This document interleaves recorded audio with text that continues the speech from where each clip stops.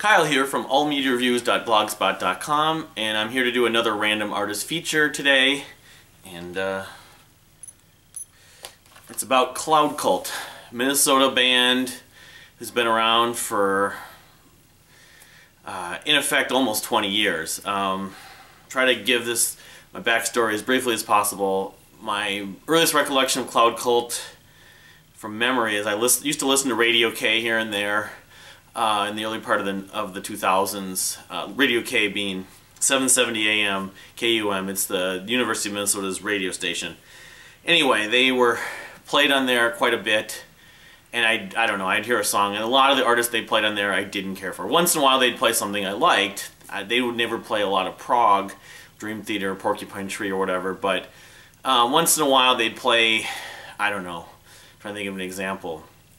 They played the Mars Volta at one point. So anyway, and I never really thought much of them. I just thought that they were just a local band that the local Minnesota hipsters loved and everything like that. And anyway, finally in 2008, I started hearing some music from a band on there I liked. I think it was, and it happened to be Cloud Cult. I think it was Everyone is a Cloud or whatever, song from their 2008 album Feel Good Ghosts. And suddenly I realized their music was a lot more interesting, a lot more layered and whatever, progressive than I realized. And so that sort of got me to finally check them out, and I became a fan. So I'm just going to talk about their history though. I've been listening to their whole catalog as much as I can over the last couple weeks, ever since they just put out a new album called The Seeker through a Pledge Music campaign, and it's coinciding with a film, an all music soundtrack film. No dialogue actually is heard in it, but and I was absolutely floored by it, and it kind of got me re-energized and even reassessed my interest in them even more than it has in a few years, and probably at any point. So so anyway, but going back to the beginning of their history, Craig Minowa, he was known as Craig Richardson, I guess, but Craig Minowa, and he eventually married a woman named Connie, and they changed their name to Minowa, I guess. But Craig started the project out called the Shade Project or whatever, his own music, and that's what it was. It was like a solo individual project that he did like in his bedroom, in a closet, I guess. And it was a lot of rough recordings, samples, and stuff like that. But I'd never actually heard it until this past week. I'd never done the full research per se, but anyway, some good stuff on there, demos and stuff like that. Later they would release, which I might be able to talk about on a collection on a CD, but definitely was kind of out there, experimental, you know. But anyway, that was in the mid-90s, like 94, 95, and then later he just kind of tried to play it live, and you know, there's a documentary release that explains that. But so they were known as Cloud Cult at that point. I mean, it was the Shade Project. I don't know if it was released under Cloud Cult, but anyway, he finally changed the name of his main music project to Cloud Cult, and then their debut album, or the first album they released as that name, I believe, was called Who Killed Puck. And I'll admit that this is another album that I haven't listened to large degrees. I actually thought I had it, and I didn't. I probably just downloaded it at one point when I first got really into them in the late 2000s, but having listened to this a couple of times now, there's some really good music on here. It's still kind of in the very experimental, sampling, textured, sort of somewhat bedroom recording kind of stuff, but it's a little more polished than, say, the Shade Project stuff. I guess as far as favorites on this record, this came out in, this says 2001, but I'm thinking actually it was 2000. Because it's listed as 2000. Maybe it was like originally released and distributed in 2000, and then got more full distribution in 2001. But again, I guess this is a concept album. Where It Starts, the first track, if you look at the track list, probably is my favorite song on this whole record.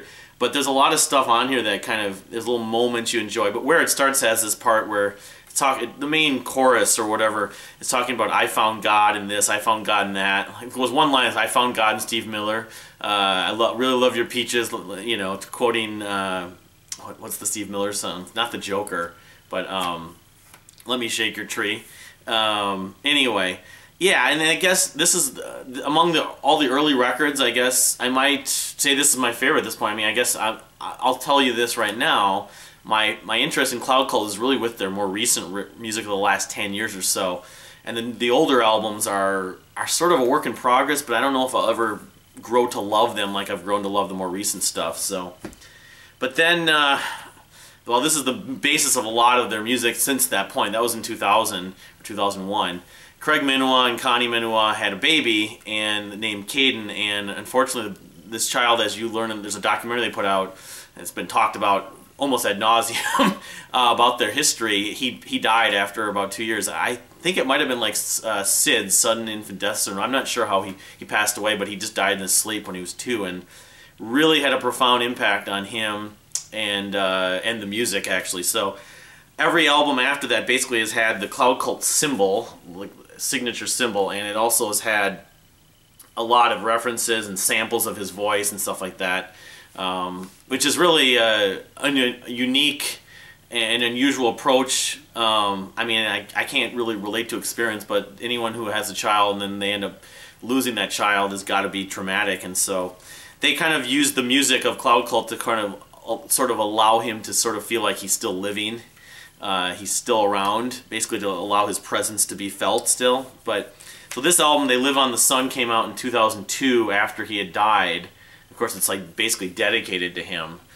And I would say at this point, I'm the least familiar with this album among all the Cloud Cult albums, even though I have it. But there's a lot of kind of, yeah, you know, angsty, kind of upset, sad stuff in here, of course, but it's sort of, it's also kind of impacted, that influence is by some of the sort of cynical but also experimental stuff. And as far as favorites would go on this record, On the Sun, the first song, which is like an acoustic ballad, that track I like. Stupido, Man on the Moon, which is their kind of the belief that maybe he went to the moon. Toys in the Attic, you know. Again, it's probably a record I could appreciate even more with time, but I mean, in order to like talk about the history of the band, I wasn't going to be able to listen to all these albums thoroughly to sort of like know them like the back of my hand. So then the next year, I think it was 2003 or maybe it was 2004, they put out another record, Aurora Borealis, which again still had the influence of the loss of their son Caden, but they live in like very rural, like greater Minnesota, and it's kind of, you can see the stars really well, so that's kind of where the title came from. You know, this is I mean, I wouldn't call it space rock exactly, but it's definitely more, I would say more ambient. It has more textures, more kind of you know, exploratory kind of sides to it. Again, I mean, like there's an acoustic album that just came out a couple of years ago, and the first track, Breakfast with My Shadows, on there. But my familiarity with all the songs on here is kind of limited, and as you can see, the tracks are kind of written scattered there. I think they intentionally did that.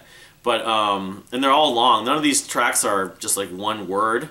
Princess Bride, Alone at a Party in a Ghost Town, Grappling Hook, and Northern Lights. That's one that I know has been one they've played live, and it's a sort of a favorite. Lights Inside My Head. But anyway, I would say this is kind of a continuation of They Live on the Sun to a point, but it's a little more refined musically. The other thing I probably should mention about Cloud Cult, they have a label that Craig and his wife founded called Earthology Records, and they're very environmental. All their CDs, pretty much all of them, are recycled.